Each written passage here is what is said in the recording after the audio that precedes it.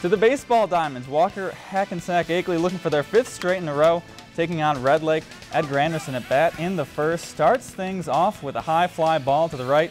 Fielder can't track it down. It drops and Anderson's in for the stand-up triple. Next batter up, Zachary Josephson. He's a nice guy, says, "I'll get you home." The slapper to right falls and the Wolves lead 1-0.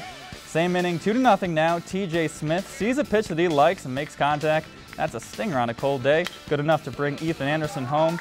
Red Lake looking to get back into it. Tom May Jr. leading off the second. Just gets through the infield, and after some nifty base running and a walk, he would get on home. However, Walker Hackensack Akeley, they take that one 16-4. If you enjoyed this segment of Lakeland News, please consider making a tax-deductible contribution to Lakeland PBS.